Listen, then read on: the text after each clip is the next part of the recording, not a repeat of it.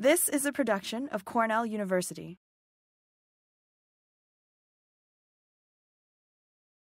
My name is Tom Whitlow. I'm a faculty member in the Horticulture Section of SIPS.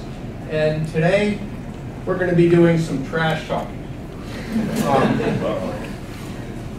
As many of you may know, the Hort Sustainability Committee started about the first year, beginning of classes this past spring, and it was catalyzed by our own faculty colleague, Jane Mount Pleasant, when she realized how much junk there was. And I say junk or trash, but how much reusable or recyclable or compostable things we produced at all of our meetings. And it was basically just going into a landfill. So Jane convened a sustainability committee, and over the past 9 months or so, we've been trying to encourage everyone to do things like bring their own utensils to events like this, and bring your own cups to put coffee in, and so forth. The really big challenge that's facing the committee, and I would suggest maybe Cornell as well right now, is upscaling our composting operation. Composting happens, but it's very difficult to make it really efficient, and we've got multiple sources, multiple kinds of stuff, and many of our local composting or smaller scale local composting operations don't accept all of this stuff. So our composting or our sustainability committee decided that we'd catch everybody at the beginning, close to the beginning of the semester, and talk about waste management broadly at Cornell, and how it works and how we can make it work better. This is going to be a tag team presentation. Our first presenter is going to be Jane Mount Pleasant, and I don't have any cool pictures from 4th grade or anything like that for any of these people, but rest assured, I think that they will all have their own entertaining and elucidating things to show us today. So we're going to be treated to talks by Jane, by 3 graduate students, Annika Huber, Isabel Brandstrom, and Juana Munoz. And they're going to be talking about different aspects of waste management at Cornell. So, Jane, I turn the floor to you. Thank you. Thank you very much, Tom, for that very nice introduction, but I do want to say that it's mostly the graduate students that have been doing the lion's share of this work, and I'm really grateful to be working with them. We are going to talk about waste management at Cornell. One of the first things is how much waste do we generate, and it is a pretty mind-boggling term. Over 21,000 tons in 2014, and you can see that compost is about 40% of that. The next big thing is our kind of commonly understood recycle and reuse, and over 20% ends up in landfill. But when we look at these big numbers, how much is a ton, a lot of us have a hard time visualizing it. Well, this is what a ton of landfill waste looks like, at least the volume, right, and the weight, right? So you kind of get an idea of what, 21,000, elephants, that's an awful lot of stuff that we're throwing into the land waste. But let's go back and look a little bit more at our overall waste. A large portion of it is actually compost, and about almost 90% is plant and animal waste, right? Animal waste being animal waste from our farm operations, and plant waste can come from all over campus. Food scraps make up only about 12% of that. In terms of recycling and reusing, we have close to 3,000 tons. The biggest chunk is what we commonly call single stream. This is the stuff that we put in. It's the recycled paper and recycled plastic, and that's about 50%. Yard waste also makes up another big component. This ends up being turned into mulch that's used by grounds on pathways and on garden beds. Surprisingly, scrap metal is 9%, electronic scrap 5%, and used furniture about 2%. We have an other category which is over 100 tons. Surprisingly here, used oil, whether it's cooking oil or motor and pump oil, right?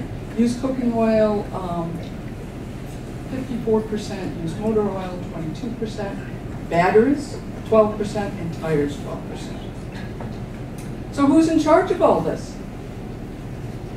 Cornell University's R5 Operations and Waste Management, and we are just delighted this morning to have two representatives of that group here with us. This is Springbok and George Wood. And if you ever have wanted to be a groupie, these are folks you want to tail around because they really do great stuff. And we should all know who they are and be very admiring of them. This is their website. Anything you want to know about waste at Cornell, you can probably find it on this website. So here they are, Spring and George, and they're always thinking about how to do a better job of managing waste at Cornell. So where does all of our waste go? Well, the landfill waste, which is a huge amount, over 3,000 tons.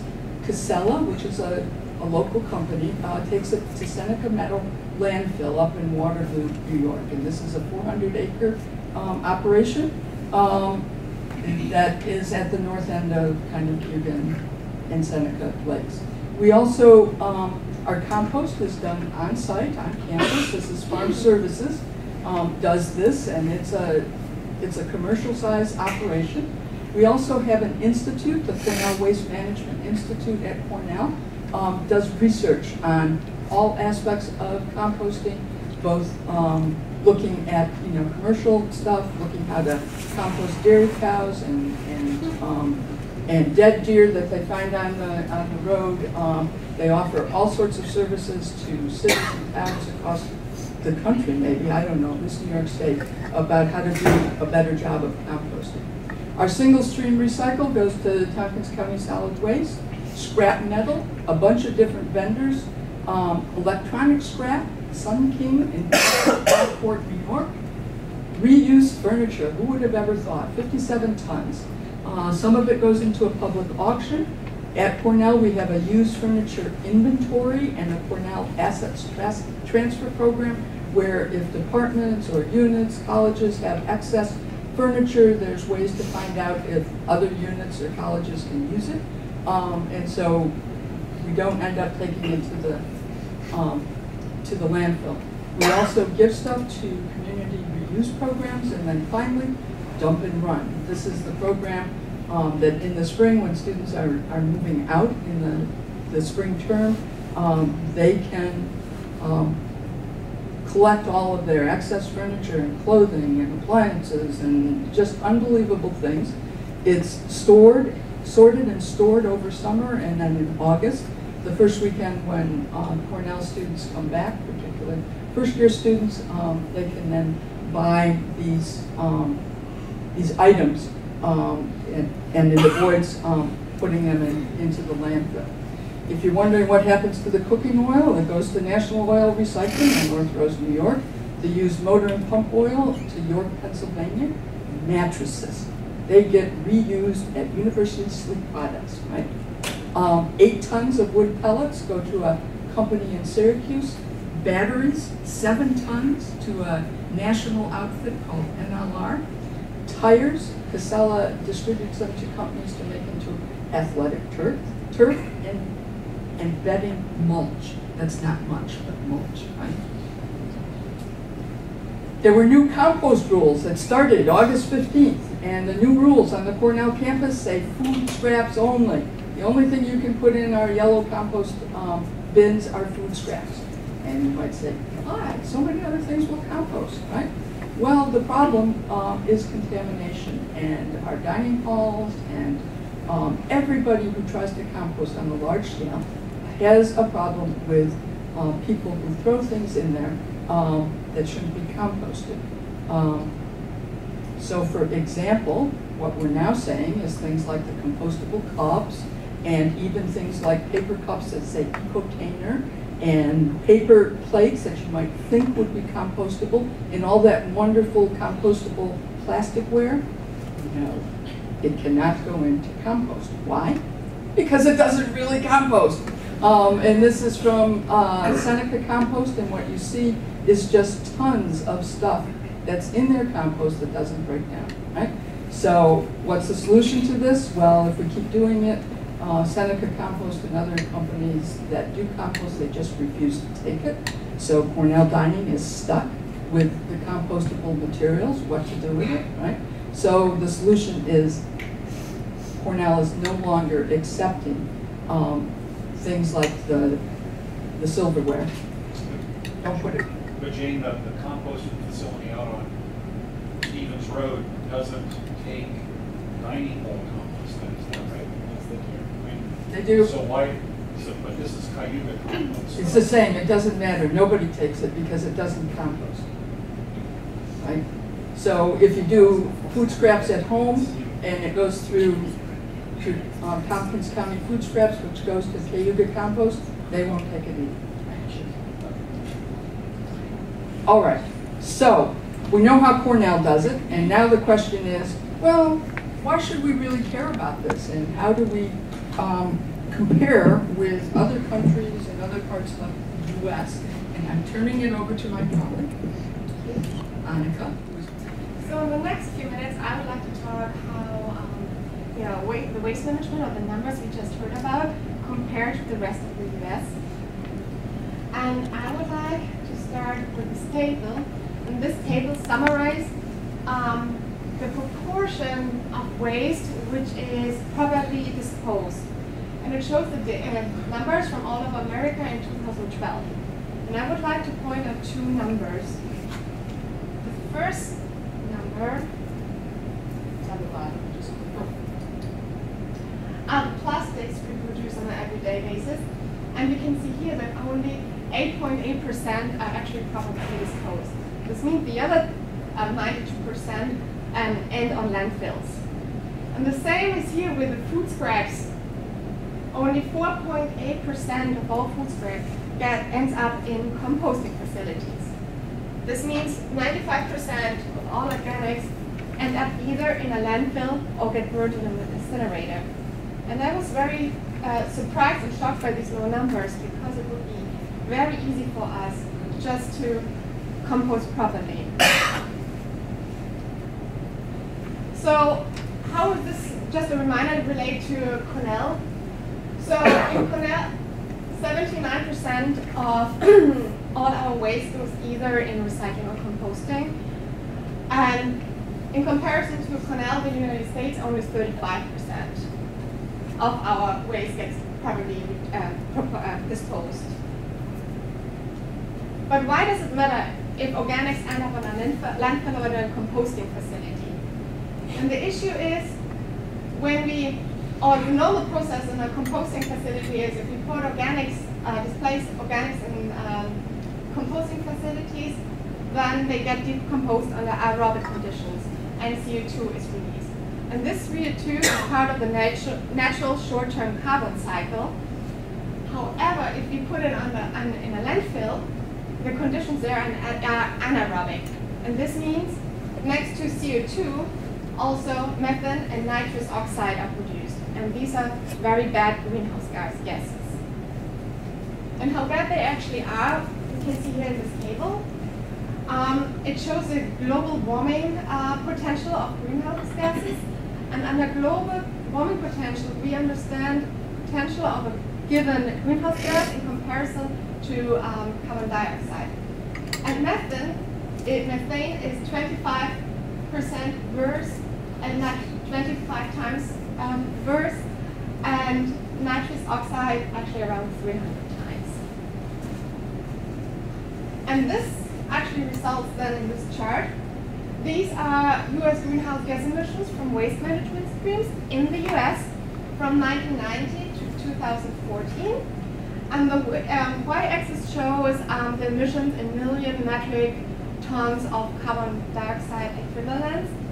And you can see that the majority of greenhouse gases comes from landfill. That's because it's anaerobic. It's followed by wastewater treatment by around 15 to 20%, and it's so much because it's also happening under anaerobic conditions. And then composting actually has a tiny fraction of it. So when we now just look at the methane production emissions from landfills, it's 20.2%, and that's the third largest source of methane emitted in the US. Yeah, now I give you all the numbers, but when we actually look at the percentage of the greenhouse gases which are emitted from the waste streams in comparison to all the emitted greenhouse gases, it only makes 2.5%.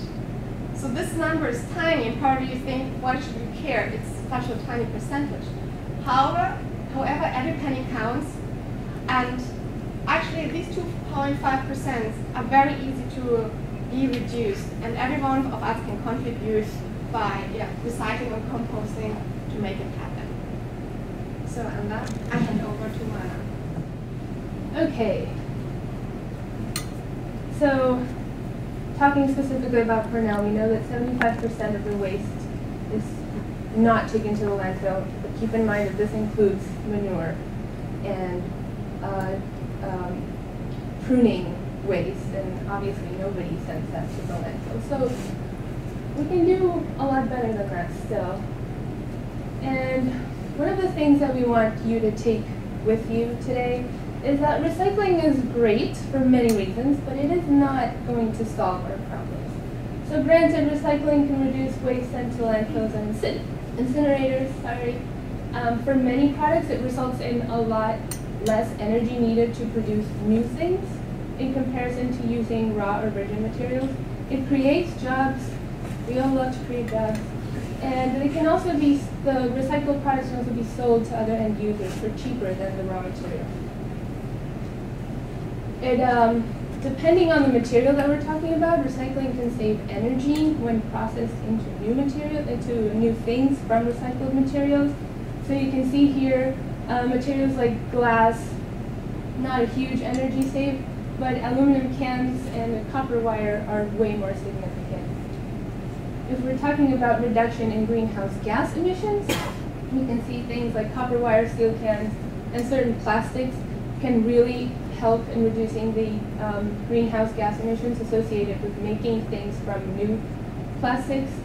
However, things like office paper, which we do consume a lot of and normally think, oh, we'll just recycle it and it's okay, it actually it produces greenhouse gases to recycled paper.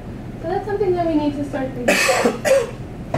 And then this was the biggest finding for me, which should not have been surprising, but it was really shocking for me to read, that recycling is actually really expensive. And if we talk about only money, it costs the city a lot of money to recycle things. Usually because it implies transportation, storage, sorting, a lot of labor. And unfortunately, things like cheap oil prices and really expensive labor contribute to it not being very sustainable to recycle.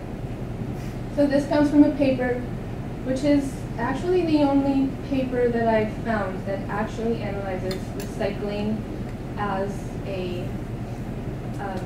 from an economic standpoint. And what they found was that if society recycles 10% of its waste, and if that 10% of its waste is majority metal, it's actually a good thing. But the higher the proportion of the recycling that happens, the more expensive it is for the city and for society in general to do this recycling. And keep in mind that if we are in certain places like the United States of America, all this recycled product also gets transported to places like China to be processed. So there's a huge cost to recycling that we don't really see and that we need to start thinking about. So we found this cartoon, which we thought was hilarious. Reference to the Titanic, we don't get that from. Even though we don't see the trash, it is always there. and I want to share with you a story that I thought about this morning. A couple of years ago in my hometown, a tiny little city called Bogota, Colombia, around 7 million people live there. There was political crisis that led to trash not being picked up. And so all of a sudden, these spoiled people that got their trash picked up 3 times a week were not getting their trash picked up. They would still put it out on the street, but nobody was picking it up.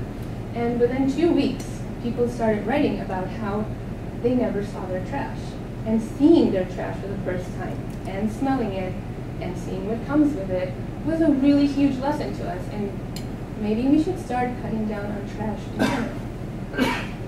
So the big takeaway from the seminar we want is for you guys, all of us, to reduce. It's the big first R, right? And we should start thinking about it more. And reduce usually means buying less. But then we know it's hard. Sometimes you can't do it. Sometimes you just can't afford to not buy the 6-pack of peppers at Wegmans that comes in that awful non-recyclable bag. So maybe we should try to reuse, and instead of coming up with new plastic baggies, we should try to reuse the ones we already have. And then finally, we can still optimize recycling. As Annika pointed out, only 8% of the plastic ends up in recycling, so we can definitely do better. And then, of course, if you want to bring reusable plates to your picnics, we totally support that. So there's a lot of stuff happening on campus that we may not see just because it is not in every room with the normal blue recycling bins. But we have plastic bag and film recycling, which you have to go up to the plant science loading dock or to the mailroom to find, but they're there. We also have composting. We have battery recycling and electronics recycling, which sometimes you don't see. Like I said, you have to go search for them. So the only 2 places I know of are Helen Newman and Rice Hall, where you can actually leave your old mouse that doesn't work and your battery charger that broke down. And then there's also really cool initiatives going on, mostly led by students. The Cornell Environmental Collaborative, they go by ECO, is actually this huge group that gathers all the organizations on campus that do environmentally focused activities. And then there's also the Cornell Food Recovery Network, which I did not know about and I found absolutely brilliant. They go to the dining halls and they repackage the food that's already been prepared and then distribute it to the food pantries through the Friendship Donations Network. And if you want to go beyond Cornell, there's other stuff that we can all do. So, like we've already probably told you a million times, bring your own cup, cutlery, and plates to seminar and coffee break. And if you start doing it for lunch every day, that'd be great. There's also a great opportunity to teach people. So I had the experience during Apple Fest where I told somebody that his cider cup was not compostable and he was totally heartbroken, but I taught him. We all see it happening around campus all the time. People just don't pay attention and they just toss their bottles or their can in the first bin they come across. And it's just a matter of saying to that person, hey, maybe you should pay attention. There's a recycling bin next door. I found this recently and I thought it was really cool. You can opt out of receiving junk mail and catalogs. You don't have to ask for junk mail and catalogs, but apparently you can tell them that you don't want it, because that makes more sense. So if you go to this website, they take care of all the actual contacting for you. You just enter your address and tell them you don't want it. And then I figured I would throw this in. We can all drive less and walk a little bit more, maybe even bike more. So we've also set up this email account, and we're hoping to become a resource for everybody on waste-related things. So if you have any questions, feel free to email us, and we'll do our best to respond. Now there's 2 more things I want to say before we wrap this up. One is we are always looking for new members and volunteers, so if you are interested in getting involved in any way, in any capacity, please let us know. You can either email us, talk to us at the end. I don't think we have a sign-up sheet. We do not have a sign-up sheet. But we're also going to do a little activity. So underneath most chairs, but not all of them, we left a little present. And the idea is you reach under your chair and find your little present, and you have to walk across the room and try to find Don't get any cleaner here. There are more presents than people, so feel free to move around. Another present number You have to find where to put it. Where does that go? And you have to look around the room and place it in its appropriate thing. Now you can talk with each other, and we have two experts here. Spring and George, if you're really stumped, they will help. You have to keep saying food scraps only, even though your heart knows and your mind knows it's composting. Not at Cornell. Okay, this would end up in the recycling bin. All right, where's the other item? Okay. Custodian. We have two custodians, Jeremy and Larry. If you have a used light bulb, find the custodian, and they have special places to put them. It doesn't matter if it's fluorescent, if it's an LED, right? LED? All light bulbs go to the custodians. Do not put them in the landfill, right? There's a little thing. If you try to put it in one of the trash things, you get electrocuted. Right? As soon as it goes in, I'm fooling, right? It's actually on our campus. It's actually flat up against the wall. Really? Because we're such a large institution, the light bulbs, we have to recycle them in a special way, so just heads up. Well, the compact fluorescents have mercury in it, right? Yeah, that's I probably can talk about light bulbs here that's now. probably the main reason. Yeah. Did other people have real, I mean, I saw people struggling over little pieces of wood like you stir your coffee. And I think Spring said, I have a hard time. landfill, right? It is hard. It should be compostable, but we gotta hold the line. So Janet, a question is for I should let committee you and do for it. the waste management folks. So this was great. Really enjoyed this and learned a lot. And it's great to do a better job of what to do with our waste. But are there also initiatives on campus to reduce the amount of purchasing that we're doing, the amount of packaging we get with all of our, I mean, you get a, WB Mason sends me, you put in an order one day, you get 4 boxes, each with a little item in it the next day. And it just seems like there's ways of reducing, not just doing a better job of recycling, but how do we actually reduce the amount of waste we're getting on campus? Springs probably That's spends what you 10 do? hours a day thinking exactly Yeah, about those so that's what you do. That's Yes, too. fantastic.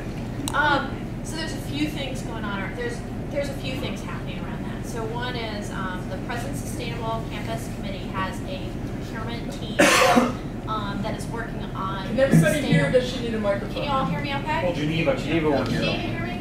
No, Geneva. Hi, Geneva. So there's the President Sustainable Campus Committee has 10 focus teams around sustainable issues. One of those teams is waste, but there's also one of those teams is procurement. And so they are focusing very hard on that. So one of the things they had done before WB Mason, but with Staples, is, for example, you couldn't place an order for less than $50 to try to force departments to group their orders so that they only send the 1 box. And I will admit that I've started getting my feet into the procurement world.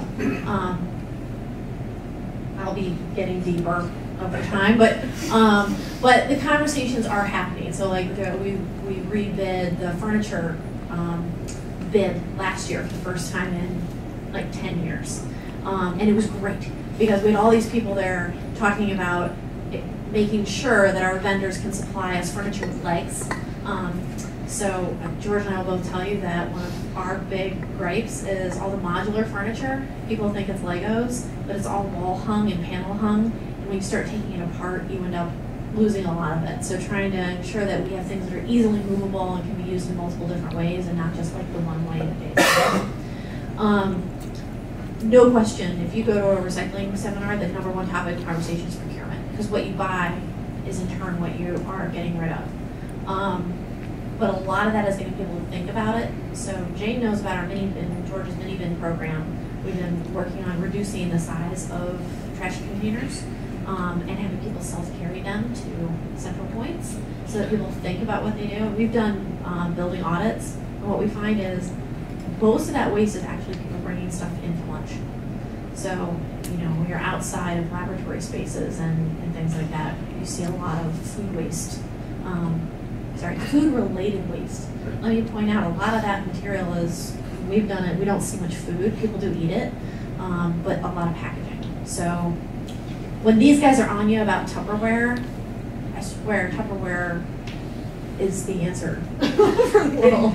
Can you, I mean, one of the things that we know the least about is the plastic that you call films, right? Plastic films. Technical word. Technical word. So and we do have plastic films that you can dispose of in Hort on first and second floors. The question is, what qualifies as a film? So give us the technical film. Okay, yes. Yes. Film, This is really hard. recycling of film of plastics is it has to be soft, it can't be crinkly. Yes, I was looking for something that was crinkly in here. There was a crinkly right here. This is crinkly. It does not go, it has to be landfill, right? So if it crinkles, To the touch. all right? Like cellophane is Cellophane, crinkly. right? There's literally, this is the best way we've found. We've looked nationally at how people describe the difference between recyclable film and non-recyclable film because it's not labeled. So the folks over at County Recycling told me that, you know, those things that come like cardboard packaging or something that's somewhat soft, clear plastic that can't Like go. the Wegmans pasta thingies. Yeah, I mean, Okay. I know what you mean. Or even electronics would come in clear plastic that doesn't have, it's not a 1 3 North or 79. They told me that could go. Is that right? That's single stream. If it'll hold form, you can put it in single stream recycling. Oh, if it's they didn't want it there. They wanted it nah, if it holds form, to go into plastic. it goes into plastic. If it's Soft. like this, it goes into the film. So bubble wrap can go in here, but like that plastic that like kids' toys come in that cuts you when you try to open it. that's single stream. The only plastic that we frequently get that doesn't go in single stream that is hard is styrofoam, and that's landfill. Yes? That is landfill in northeast United States. We don't have anywhere to send it here. I think there's a place in Portland and then somewhere in England, but We're not sending it. we're not shipping it there, and it's too fluffy, and the shipping of it does not counterbalance. So you'll hear about Walmart, for example. I can't believe I'm going to say this. So Walmart does a really good job with their styrofoam because since they're driving their own trucks, they backhaul it, and then they condense it and they ship it overseas to do it. But if you're just shipping for shipping's sake, it's not. There's no value in it. So does Cornell recycle packing materials? Yes. Just reuse. But I'm talking about like styrofoam packing. Oh, No, styrofoam, and the truth is, so there's actually very limited amount of styrofoam on campus. The computer equipment is what people most associate with it. Dell is working very hard, and that's our main contractor for computer supplies. Dell is working on cardboard packaging now. So most of the styrofoam that we see on campus is due to laboratory, where, I'm sorry to gross anybody out, but like if you're shipping part of a dead thing, you have to keep it cold. Sorry. But in such cases, we don't want to recycle that anyway, and they don't have a better option right now. We have a question back there.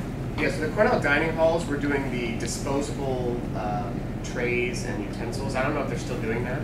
It's because of the drought. Right. Oh. It's Drought because of the trumps droughts. waste right now. Yeah, so what are your thoughts on that, and how has that affected the loads of waste? It's going to not make us look so good this year. What Cornell Dining told me was it is taken a giant bite out of their budget. Yeah. The landfill waste from the dining halls is dreadful. It's not a good thing, but I am on the drought committee. I'm on 2 of the drought committees, and I was the first one to say, you know, sometimes you have to make a choice, and this is one of those times. The drought is quite serious. Is it still? Are they still doing that? Yes. Or, oh, they are. They're still doing it. We're hoping things are going to get better, but I have a 3 o'clock on that. So, But if things don't improve, what it is doing is it is helping us keep, we've dropped water consumption on campus about 20%.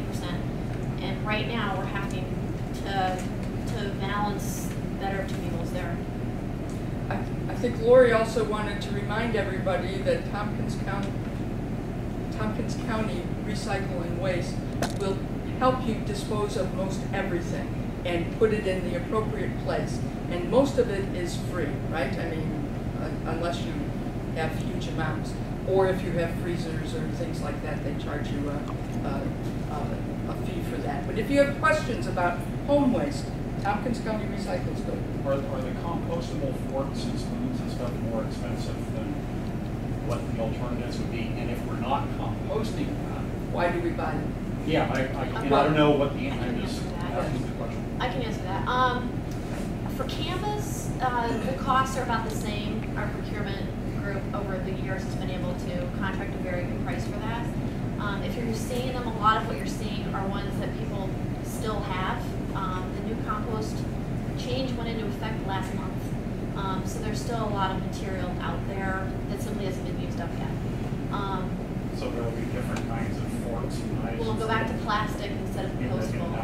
One thing you'll notice though is it's really hard to tell the difference between the two.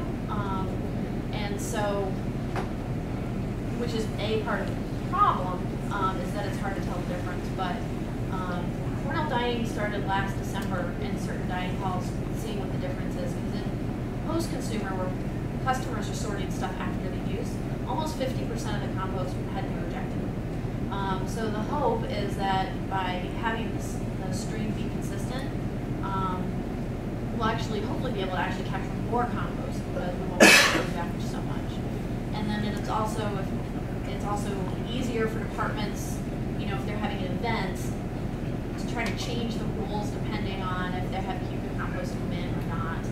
It was just getting untenable. Yeah. We've got a question here and then one there. So is the idea with the food only to mainly negate all of that stuff that is like claims biodegradable, and is that a labeling issue due to policy making, or does it actually, like, why can they label it as biodegradable?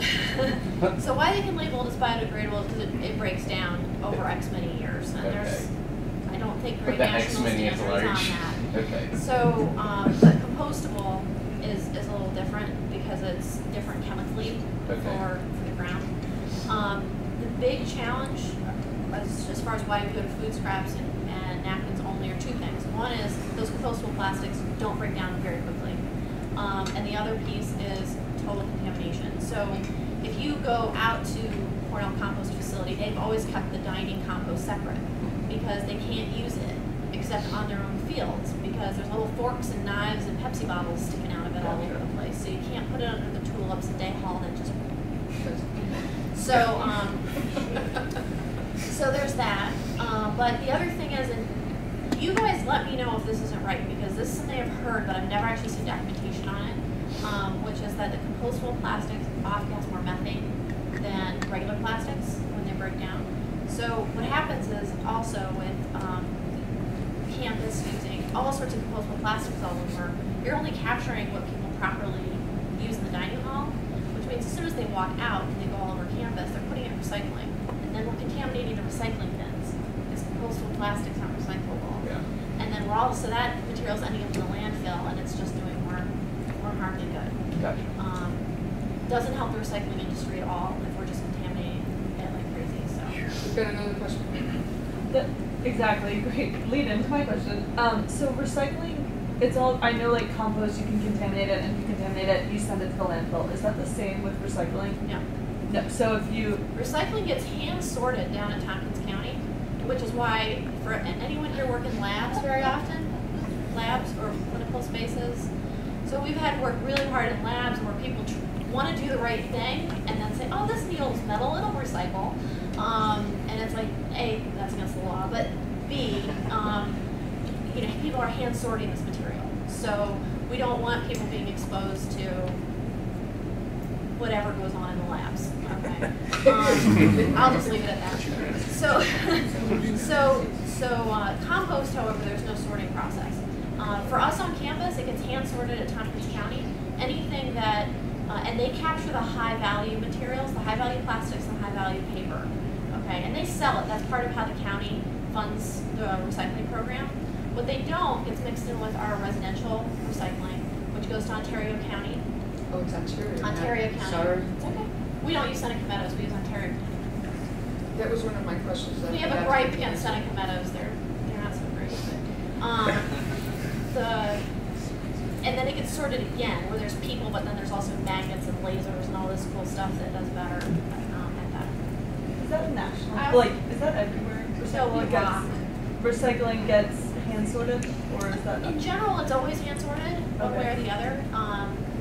We are actually really, really lucky that we have both a wonderful county and we have a really, really good vendor. If you go to Tioga County, which is 20 miles south, they don't. Their programs are different. So you have a great amount of inconsistency, not just state by state, but county by county.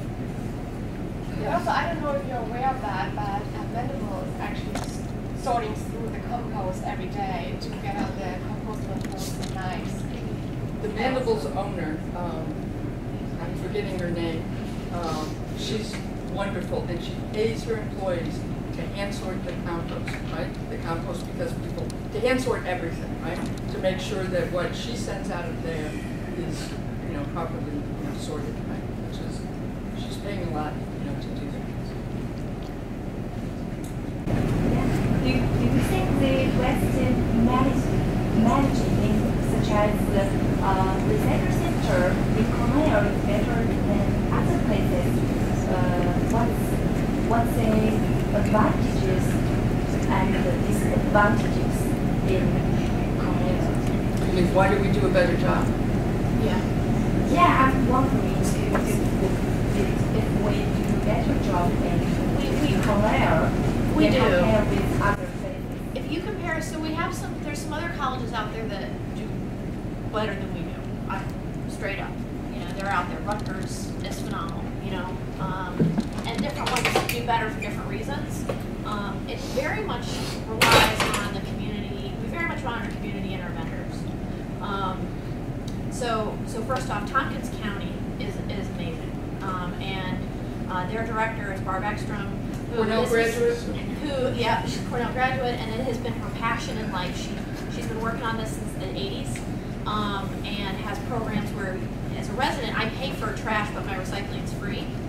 And they also have put laws in place to require companies to do that. It's been great. So we're really lucky that way. But we also have a sustainability initiative for a land grant institution. We have a lot of commitment as an institution to do the right thing and use the campus as a living lab.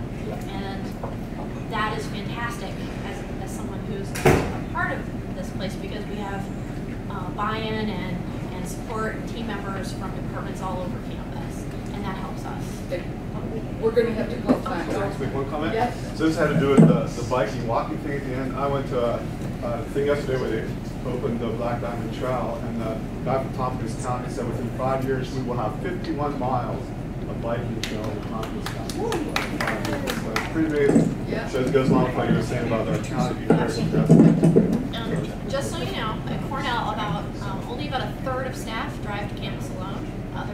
Otherwise, and about 90% of students commute by bike or walking. So, in that way, I think we may be the best in the country. So thank you very much to presenters and to visiting guests. This was really fascinating, and I encourage you to recycle and repurpose these discussions outside so we can get ready for the next occupant of the room. But thanks very much. This has been a production of Cornell University, on the web at cornell.edu.